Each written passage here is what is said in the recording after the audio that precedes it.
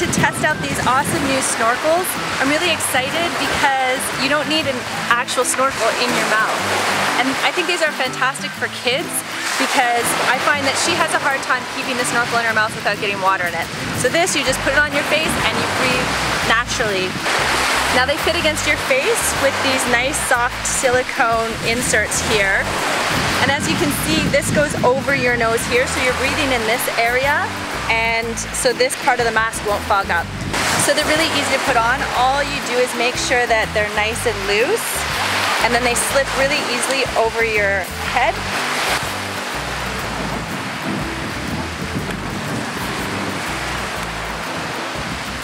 So turn around. And then you just take these and give them a nice tug to make sure that the mask is nice and snug. And make sure that there's no hair caught in the mask. How's that feel? Good. And so you see, it forms a nice seal right along the face. And it's really easy to put them on yourself. I just put it on and do the same thing. I give it a nice pull to make it really tight.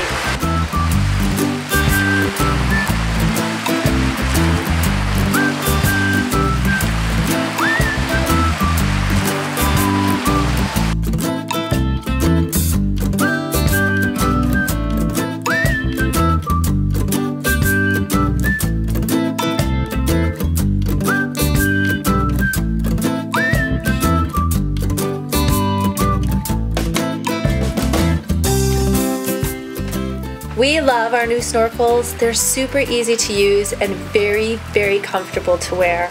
It's especially great for my littlest one because he never used to like coming out in the water with us snorkeling. He'd always get a mouthful of salty water, get frustrated, and go back to shore.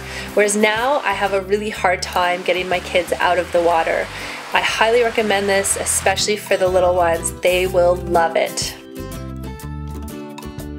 So the one issue that people were talking about with these masks is that you can't equalize while you go down. And so a hack that I discovered is if you just get a pair of nose clips, you can then equalize, but they have to be nose clips that are squeeze your nose tight. So I bought another pair that didn't work. They didn't squeeze my nose tight enough. So you have to make sure that you put them on, and then they can equalize your ears, and then you can just put the snorkel on like this.